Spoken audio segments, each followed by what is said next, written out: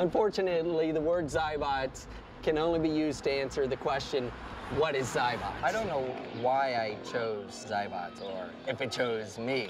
This game has twisted my mind, for better or for worse, and I catch myself doing that twisty little 90-degree walk.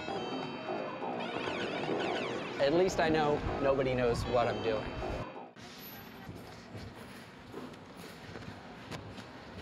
The subway platform is a lot like the Xybots playing field in that you've got little squares on the ground. The squares are symmetrical. Xybots is 3 squares wide, and the sweet spot is about 1/3 of the way from the right side. And I've got to be able to make a left turn and hit the sweet spot 1/3 of the way from the wall on this hallway. Like that.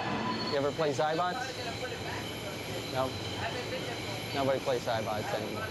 You have to identify with the character to where you say, oh, I'm getting shot, I'm losing, I'm dying.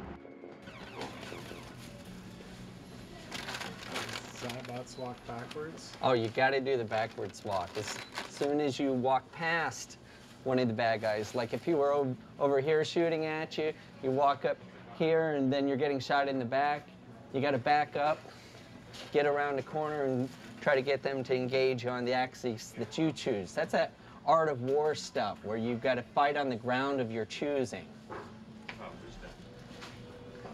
And when you really get stuck in a corner and they can hit you from 3 sides, then you're fighting on home soil.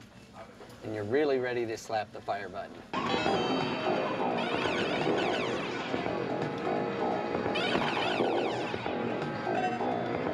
We had a cable access show called Ham and Cheese for our hammy acting, cheesy jokes. And you're watching Ham and Cheese. Started off, we had more people in the cast than actually watching, and they started running us in more time slots, and we all got confused when people started recognizing us on the street. Eventually, I couldn't leave the house without people going, "Danger, Joel! I saw you wrestle a bear!" You're looking at a 1,000-pound black bear who is chewing on your calf. I had an eye tooth mark the length of my calf.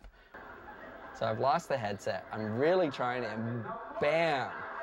I'm trying to bridge up. Don't ask me why. I don't know anything about wrestling, pro or otherwise. And I've got a bear leaning on my butt. When a man decides to light himself on fire, he has these thoughts. I wanted it. I was greedy for it. Wanted to get a hold of something that other people couldn't do. This is me being chased by a lot of fire, and I don't dare stop. Ideally, I would run in a straight line and have the fire behind me, but I have to keep running around the parking lot, holding my breath so I don't singe my lungs, and here I dive, dislocating my shoulder on the parking lot. 10 rules for life. If you get stuck, if you get unsure, the first rule is keep going. You probably really do know what you're doing and where you're going. Does that translate into Xybots too? Oh yeah, I was talking about Xybots.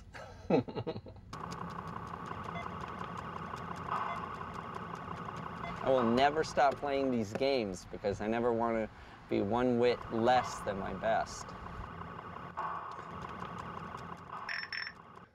Elmer's, you going to Park Terrace?